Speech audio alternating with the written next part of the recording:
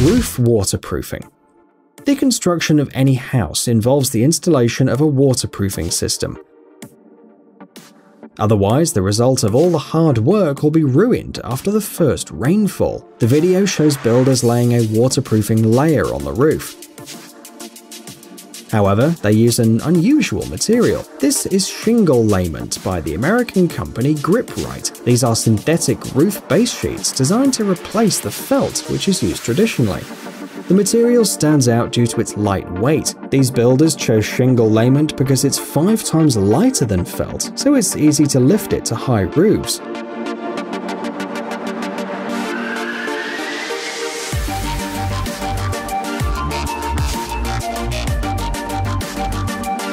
Both sides of the sheets have a non-slip coating which also makes the work easier. The material has a high tensile strength which makes it more durable and more resistant to negative external influences.